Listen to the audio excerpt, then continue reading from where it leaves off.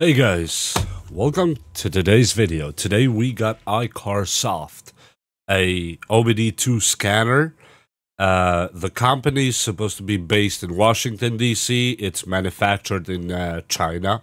Obviously, like everything else, they make these little tools that they have different versions. I bought mine from Walmart because I found a cheaper price, $140 I think I bought this one for Mercedes-Benz. They make for other vehicles as well, for American cars, for European cars, for Asian cars. You can go to their site and choose what you want. Today, we're going to test how this works, how the quality is on it, and I'll give you a few insights and details about it, what I did to get around. Let's open the box first.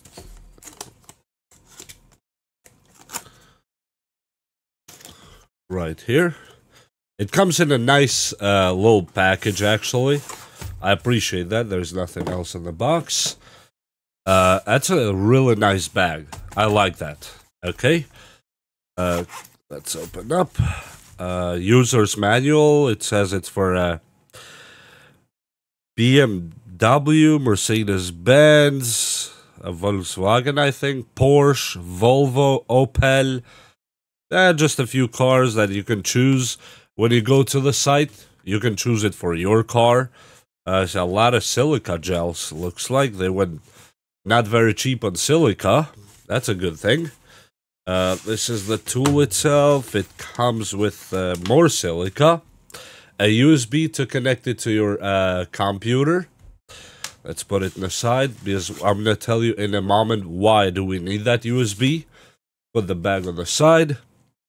This is your serial port to OBD2. I wish they gave a few more adapters for the price, you know, from OBD2 to OBD1 or something, but this is kind of specific, car-specific tool, so I'm not going to fault them for it. And I'm not sure if you can see on camera, it says their multi-system car diagnostic tool, MB for Mercedes-Benz V2.0. And it's a beautiful little device. And in this one thing I would suggest that they did, not how I would like it, is the micro SD card. It's right here on the bottom. That's where the USB cable goes. That's a micro SD card. And that's the serial port. At the micro SD card part, I upgraded mine. I went to a 4 gigabytes SanDisk micro SD card, but what it comes with is a little bit embarrassing for 2022 though. You can't even do the update with it. A 512 megabyte cheapo SD card. Come on guys, at iCarsoft, at least put a 1 gigabyte. Put a 1 gigabyte, it's not gonna really cost you that much more. So, what I did to get around that, to upgrade the SD card inside this device, first of all, create a folder, let's say on your desktop, and you just put iCar. I'm not gonna really bother too much with it. You open the folder, and you go to your iCarsoft, you will see it here.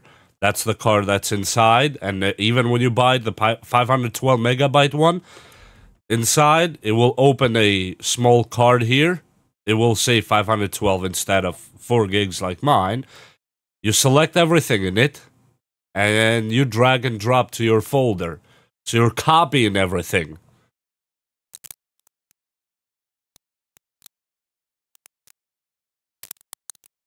After the data has been transferred to that folder, we close this one here. And we insert a card that we want to upgrade to. I'm going to insert a 1 gigabyte card. Go to our PC, and this is the card we want to prepare for our iCarsoft device. Right-click on it, go to Format. At the format, it has to be a FAT file system. Not FAT32, not exFAT, not NTFS. FAT. And FAT, unfortunately, doesn't work in cards over 8 gigabytes. but you don't really need anything over 4 gigabytes. So click fat. You put the volume label, doesn't really matter. I'm just gonna put it our iCarsoft. You click start. You click OK. And you click yes. After it's done, you close it. At this card, now the files we transferred from the original card, we take them out and transfer them to this card that we just formatted now. And after that is done, you eject the card that we just did. This is the card that we are working with right now. Just to make sure, let's click. Yes, it's the 1 gigabyte card we ejected. Try again. Okay, continue. And you take that small card and put it in your iCarsoft device. After you insert this in the iCarsoft device and you take the original 512 megabyte and just save it on the side to have those files and the file system, you insert this in, and then you go ahead.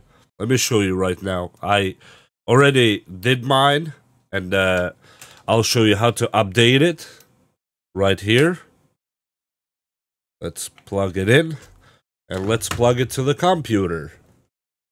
And when you plug it to the computer, it starts with a screen here, and let me show you the screen right now on the computer. Here, you go to their website, iCarsoft.com, and you look for your tool. MBV 2.0 is mine, and you go to Mercedes-Benz or Sprinter or Smart, which are the same company, and you go MBV2, iCarsoft MBV1, iCarsoft MBV2. This is mine. This one here, I'm not going to re-download it because I already have it. When you download it and install it, you'll get this app right here. iCarsoft, MS Diagnostics, whatever you call PC client.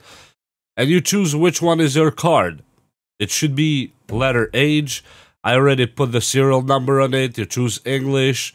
You click upgrade here.